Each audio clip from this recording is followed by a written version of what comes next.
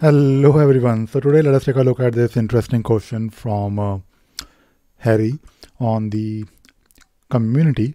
This question is about automation rule, and the question is that Harry wants to move an issue from to do to doing based on due date. So basically, the requirement here is that the issue should be transitioned. So basically, we are trying to make a transition here, but the requirement is that this should happen when due date is about to approach for an issue.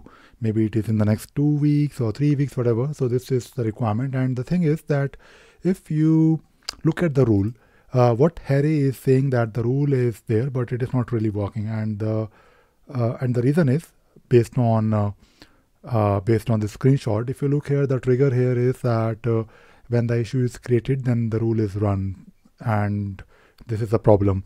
Now, when you create the issue, this rule will actually only run once, and if it will do something if it has to, based on maybe the criteria. But what you want to do in this case is you have to, first of all, if you are doing something where maybe you want to do things, automate things based on, let us say, due date or any other field, you have to basically do it. And by the way, this is not really an issue operation, because there are rules where you can actually listen for events, but in this particular case you have to actually do something every day. So basically it's like a scheduled trigger, which fortunately is a way in automation.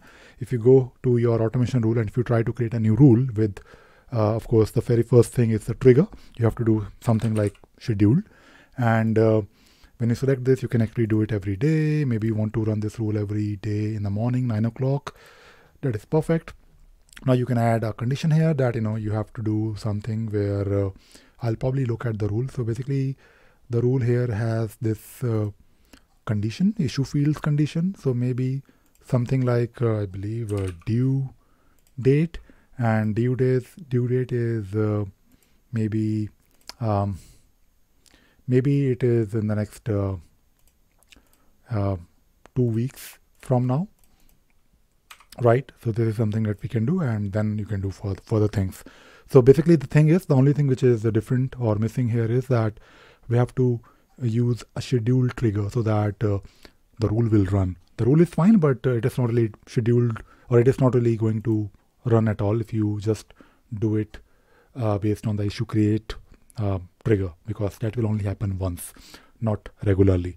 And that is all I wanted to talk about today. I hope you enjoyed watching this video and you learned something new. Thank you very much. Bye bye.